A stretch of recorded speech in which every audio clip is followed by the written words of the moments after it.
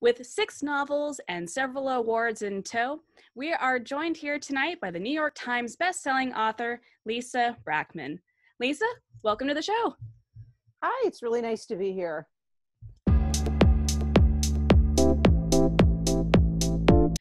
So I just had the honor and pleasure of reading Swan Rising, which was absolutely wonderful. I just did a review of it, which is now on my YouTube channel.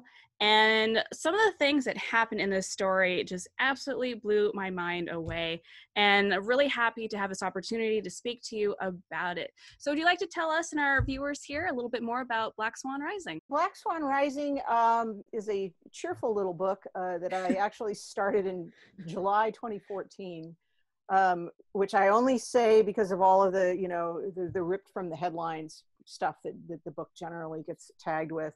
I sort of wrote it before some of the headlines, but it's about misogyny, mass shooting, and online harassment in the context of a highly polarized political campaign. There are no Russians and there is no global pandemic in it, though. But they're all that's missing, I feel like, out of this. Yeah, it would have been making a little full, I think. I think people would have been knocking on your door if you had included those back when you first published this. Be like, what are you talking about? And what is this? Yeah, probably like in dark suits. Yeah.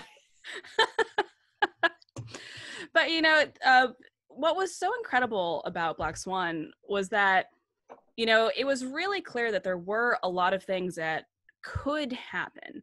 And in my review, I talk about how, as I read it, I was constantly asking myself, oh my gosh, what if this did happen?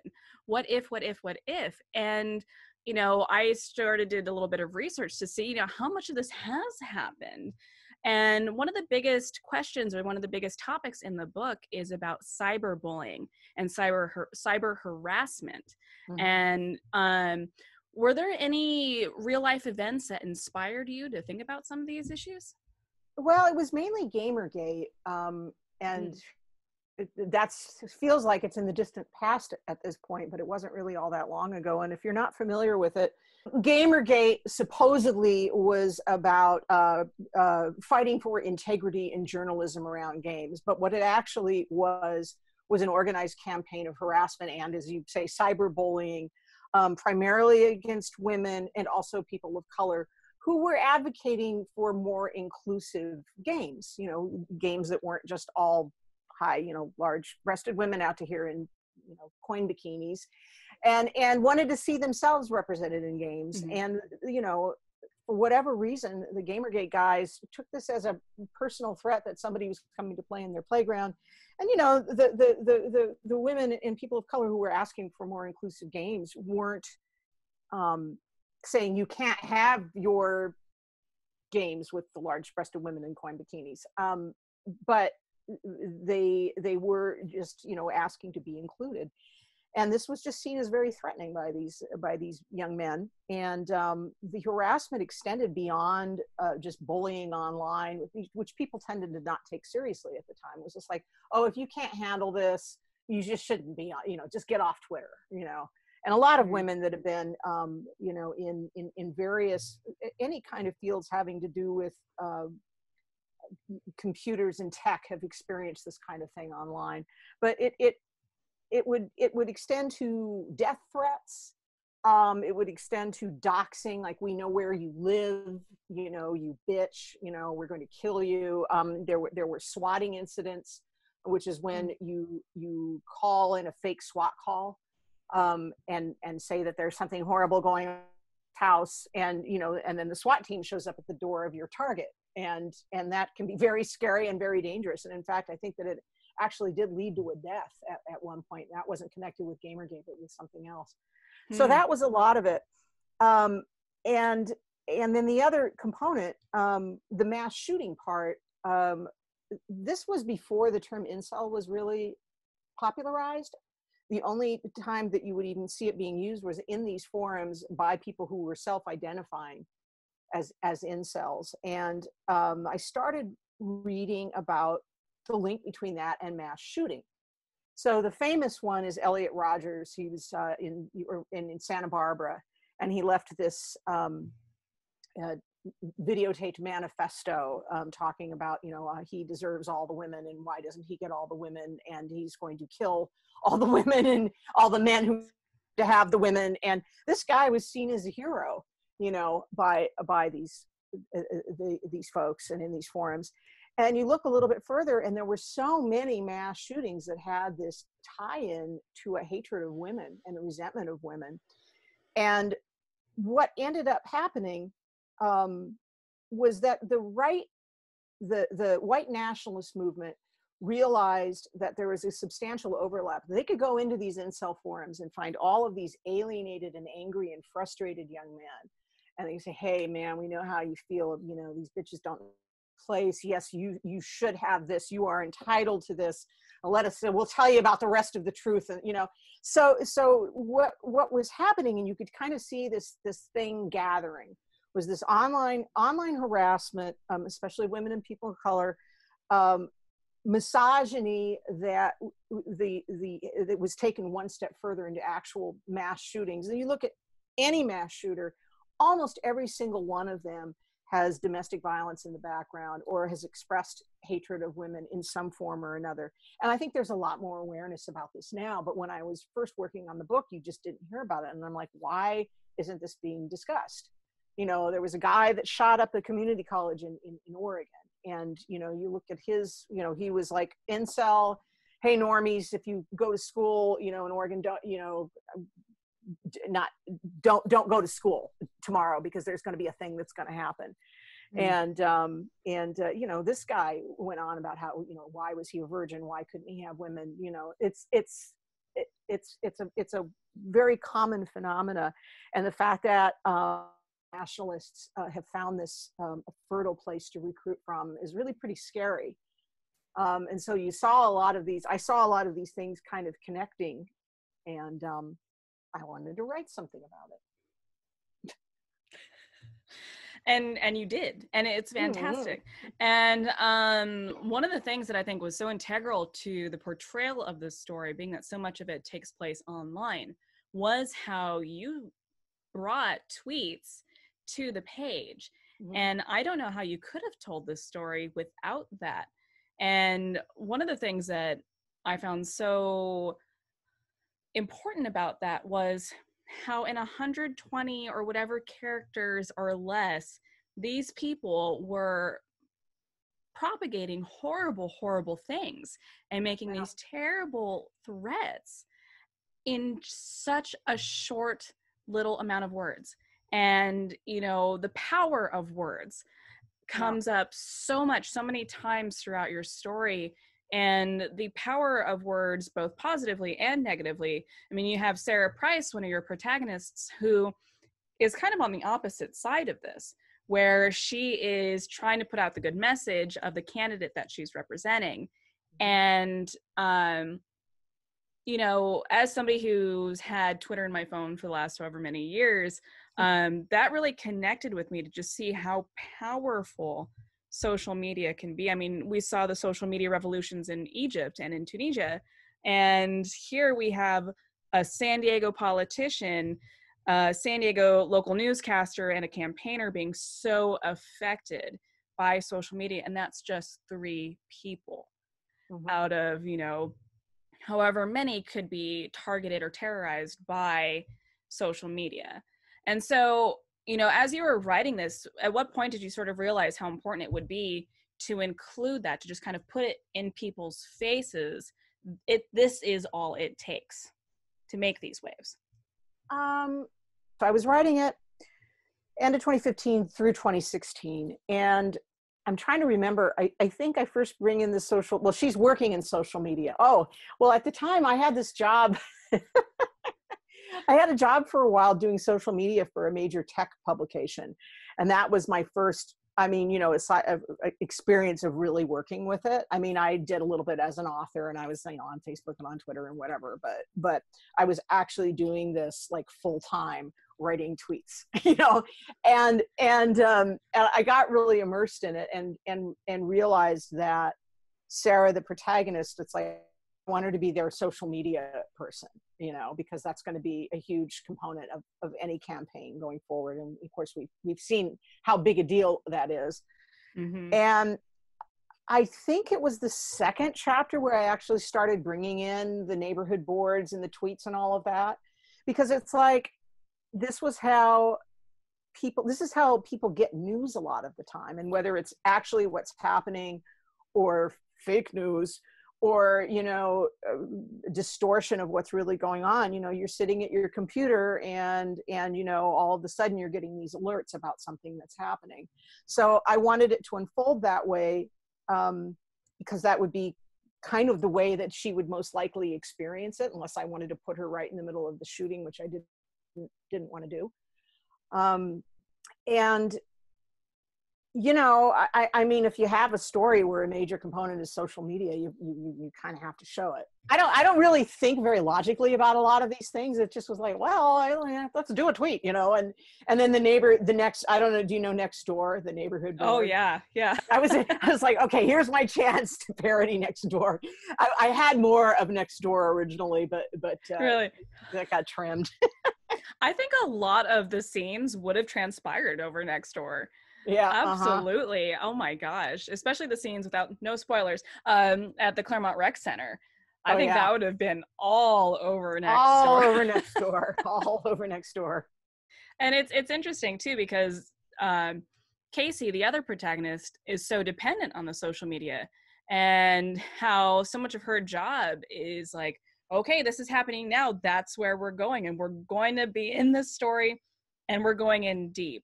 And that was something that I was both impressed by and also horrified by for Casey. There were so many times where I was like, no, not again. Like, stop doing this to yourself. But also understanding where she's coming from, because like you said, that so much of this book is wrapped around misogyny. And there's so many times where she has people tell her you shouldn't. And there are times where I was like, no, you really shouldn't, or at least kind of think about this one. And, you know, just her drive and her motivation to get that story and to prove, no, I can do this, and it will be okay, even though it almost wasn't a few times. So I really appreciated her drive and determination to just prove everybody wrong, be like, no, I've got this. Right. And I thought it was such an interesting character to have juxtaposed to Sarah, who in many ways was actually the same in her determination to sort of overcome things, even though she had such a different personality. Your body language there is perfect, because that's Sarah. You know, Sarah wants to be behind the scenes. The last thing she wants to be is exposed. She doesn't want to show herself to anyone. And Casey's work, of course, she's the exact opposite, where it's all about her and, you know, the persona and the face that she presents. I just felt so sorry for Sarah the entire time. I was like, I just want to hug her. Like, it's going to be okay. We'll get through this. So I really, really appreciated that. And in the review that I did, I talked about how one of the things that was so special about this story was that even though it's so deep in San Diego, I mean, from our beer culture, which we are, point of fact, beer people here in San Diego. It has taken over our culture, and it is just what you do. If you're going to meet people, you're meeting them at the brewery of choice, because there's a lot of them. And so you have many choices. Yes, so many. It's almost too many at some point. Which ballast point. But so, you know, one of the things that I really appreciated was how, even though there was so much San Diego culture in this, which was awesome, this story could have taken place anywhere except Comic-Con. Except Comic-Con, indeed. Yeah. But there were other places it could have taken place. It's true. It's just so fascinating that I was reading this during Comic-Con weekend. I didn't really expect that. Well, it will happen again. Sigh. I think San Diego, you know, people don't really, it's a little bit of a hard city to get to know, because, you know, people come here because it's pretty and we have beaches and the weather, nice, and there's the zoo, and, you know, and it can seem, and Claremont is a really good example of how it can just seem like it's the burbiest of burbs that ever burbed, but it's not really like that. You know, there's a lot going on underneath. And I was thinking about this with Comic-Con. There was a great article that Daniel Hernandez wrote for the LA Times just the other day on Comic-Con. He's from San Diego. And just what an important part of our civic culture that it is. And I was thinking about it, and I'm like, yeah, because there's this whole, sort of not even underground, but there's a current of, in this sort of burby, beautiful city where tourists come to have fun, this weird counterculture, pop culture, do it yourself, weird kind of fun spirit that really animates the city. And you see it with Comic-Con, because the fun part of Comic-Con to me isn't the hall, it's everything surrounding it, the people, then and the cosplayers and all of the work that went into it, and the joy, and this is an interesting city. And I really wanted to write something that took place in my hometown that I hope got a little bit of what it's like across people that don't know it well. So Lisa, I understand that Black Swan Rising is going through a rebrand, and it's getting a new cover, and is actually in the process of changing publishers. And I've heard quite a few stories from different authors about, absolute horror stories of not ascertaining within their initial contracts with publishers the importance of keeping their rights if the publication company shuts down, or if anything should happen. Mm-hmm. So, being that I believe you're in this process right now, would you have any advice to authors, or would you like to tell them a bit more about what's happening so that they may have a better understanding of this process? It's you get a good agent. I have a good one with a good agency. It's a rather large one that's been around for a while, and most publishing contracts will have a provision for rights reversals if the book is out of print, or if it falls below a certain print threshold. And that's the way to do it, because if it stops selling and the publisher's not interested in promoting it, having it sell, then you should be able to get the rights back, basically. What happened in this case was I published with a company called Midnight Ink., which was a rather large publisher of crime fiction. They're an imprint of another publisher, Llewellyn, which you would know for tarot cards and books on magic with the K. For some reason, and I don't think anybody really understands why, Llewellyn decided to shutter Midnight Ink. And speaking of mysteries, it was a mystery, because they had a ton of books, a lot of authors, a fair amount of success. It didn't seem to be for any financial reason. I don't know whether the cards came up, sell this, or Magic 8 Ball said sell this, shutter this. I don't know. So basically it orphaned a lot of authors, and they were going to maintain the catalog, but not publish any new books. And so my feeling about it was the only book I had with Midnight Ink. All of my other books with a publisher called Soho, which is a very good publisher, very solid. And, they keep your books, they will continue to promote your books cyclically for as long as the company goes on. So I felt good with having my first 5 books at this publisher, but I did not want this book to be at orphaned, in a company that didn't really exist anymore. So we started pretty early on saying, hey, I want the rights back. Hey, I want the rights back. Hey, I want the rights back. And Llewellyn, to their credit, was really pretty good about this. I think most of the people that wanted the rights got their rights back, and they reverted a bunch of titles to authors who didn't even need to ask. So when that happens, your odds of actually being able to republish it with another publisher are not large, because it's already got a publication history. Unless it was a really huge hit, another publisher is not going to want to take a bite out of the same apple, basically. So what I decided to do was my literary agency, Curtis Brown, has a co-publishing program.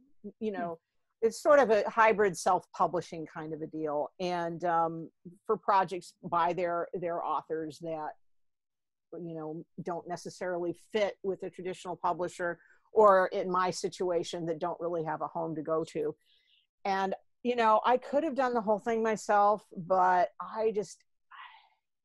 there's a lot to self-publishing. It's not just a simple press and play, and I didn't want to do that. So I decided for this one, and also my agent is really wonderful. You know, we've been together for a long time, and I kind of felt like, you know, if there's any money to be made on this book, and who knows if there is, I didn't mind sharing some of it with her and with them, because they've worked really hard for me, and I haven't necessarily made them a ton of dough. So, and the cover was just, I'm really happy about that. It was one of It's the original. gorgeous. Isn't it stunning? Well, Yeah. it's the same designer that did the Midnight Ink cover. And this was one of the concepts, and it was always my favorite. I know why they went with the one they went with. It's a little bit more commercial, I think, a little bit more thriller, but this one to me really captures the feeling of the story and what it is. So it was like, oh, you know, if I'm going to publish this myself, I wonder if I could get so I went to the artist, and we went to the publisher, and we got permission to use this design, and I could not be happier with it. So I guess the bottom line is being proactive, staying in touch with your agent, staying in touch with your publisher, and just kind of keeping abreast of everything that's happening. You know, so many times I've heard authors just being like, all right, it's out there, it's done. Yeah. And then, you know, getting caught off guard by these sort of things. And one of the things I try to impress upon as many up and coming authors as possible is, you know, if you want this to be a hobby, sure. Like, Yeah. you know, if you're just writing for yourself, you know, that's fine. That's totally fine. There's nothing wrong. There's no shame in that. If Yeah. you're looking to get this book out there, to make it known, to get your name out there, you know, think of this as a small business, Yeah. and really invest time and do your research into the publishing company you're involved with, into the agency that's representing you. And, you know, I'm an indie publisher, but even with indie, you know, it's the same thing. You know, you could just do the push and go, push the button and go, but there's so much more to it. Yeah. And, you know, like I said, treat it like a small business and know the ins and outs so that you can be successful. And so you can take the reins when something like this happens and run with it successfully. And it changes. I mean, you know, indie publishing is not for the faint-hearted, or at least it shouldn't be. I mean, there's, Right. you know, I have only kept abreast of it enough to know what I would need to know if I were going to do it. It's a complicated area, and, you know, how do you market it and all of that. So yeah, at this point I did just throw up my hands and go, nah, I don't want to do any of that. You do it, please. If you're up for it, during this time of quarantine, I mean, we've been talking about books and staying active and all of this, but what have you done to stay focused and creative during this time of quarantine? Well, like Corey, I was a musician in a band for a long time. And then I stopped doing it for a long time. I had a band in LA. And then the last couple of years, I took it up again, and I've been playing in a local band. And that's been really fun. Then, of course, quarantine comes along, and whoops, you can't do that anymore. So I decided, and I was suddenly starting to write songs again. I just have not been able to focus on writing a novel right now. I have an idea for something that I think is going to work better on the other side of what we're going through right now. And until we get through it, you know, I don't really feel like I can write it. But I have been, the way that my creativity has been wanting to express itself is through writing songs.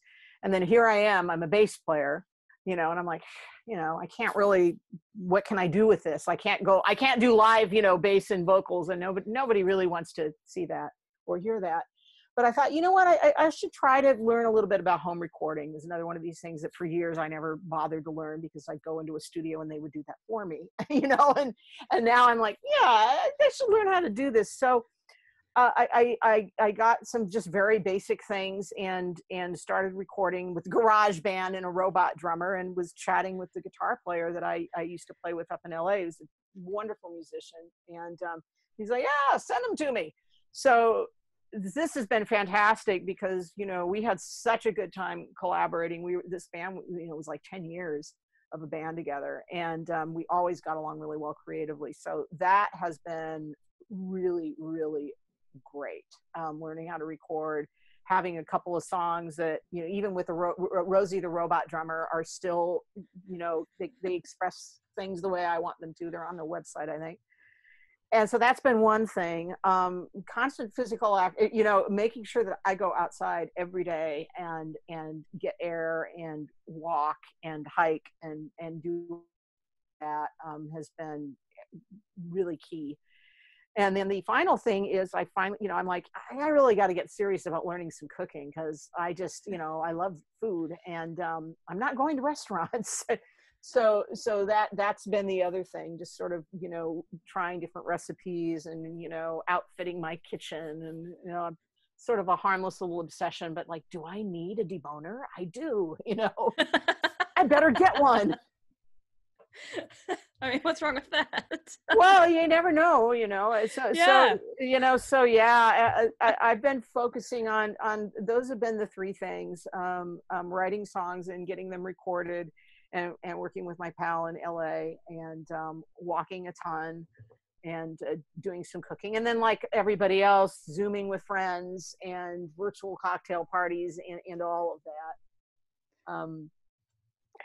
What else can you do, Yeah. Well, Lisa, again, thank you so much for joining us here tonight. This was absolutely fantastic. Guys, if you haven't picked it up yet, I highly recommend picking up Black Swan Rising and checking out the rest of Lisa's works, the link to which will be in the description box below. And also don't forget to subscribe and to hit that notification bell so you'll be in the know as our author interviews and book reviews release. Again, Lisa, thank you so much for joining us here tonight. This has really been fun. Ridgemont.